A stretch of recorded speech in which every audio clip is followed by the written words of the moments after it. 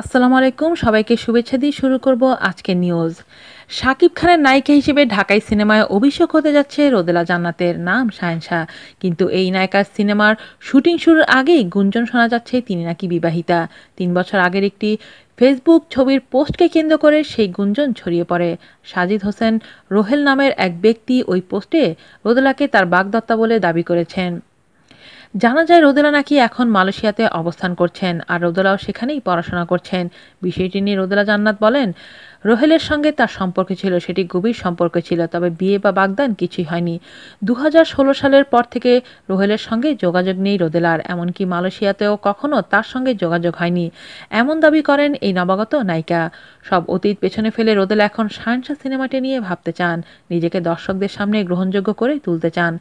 দর্শক পছন্দ করলেই সিনেমায় স্থায়ী হবেন বলে জানান রোদেলা।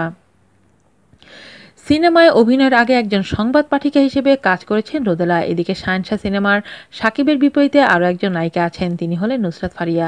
তাকে পাশ কাটিয়ে রোদেলা নিজেকে কতটা মেলে ধরতে পারেন তা সময় বলে দেবে। আজ এ পর্যন্তই, ভালো থাকবেন সবাই, আল্লাহ হাফিজ।